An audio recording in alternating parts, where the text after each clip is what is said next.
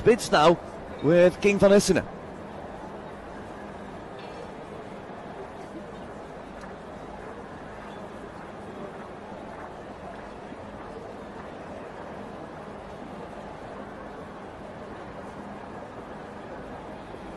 King van Essene by Calido and Chacco blue.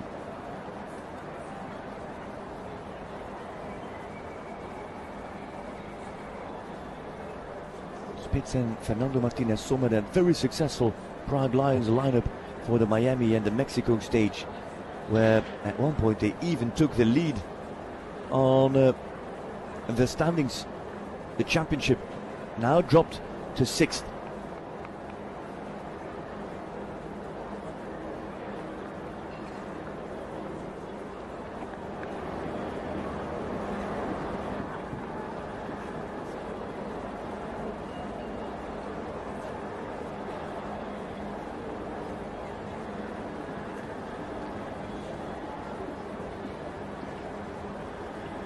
Taking it steady, and I wonder if that steady pace is not going to expose him to the time allowed. Thibeau Spitz, he's on a very positive run into the combination, on 9 into the combination, jumps that really well.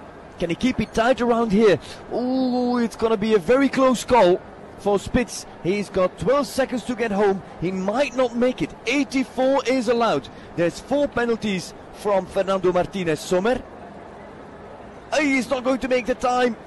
No, there it is, time penalty, 1 time penalty for, 2 time penalties even for Thibeau Spitz and King van Essene. 85.47, that's 2 outside the time allowed. He is clear for time, for jumping, but not for time, and that is now an issue for the rest of this competition.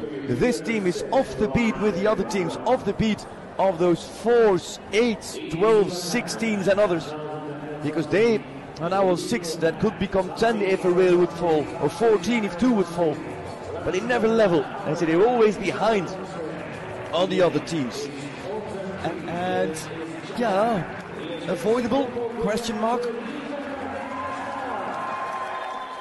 The clear works, the clear is, or the lack of rails is a good result, but the 2 time penalties are annoying because they put you off the beat and it feels like you've lost already.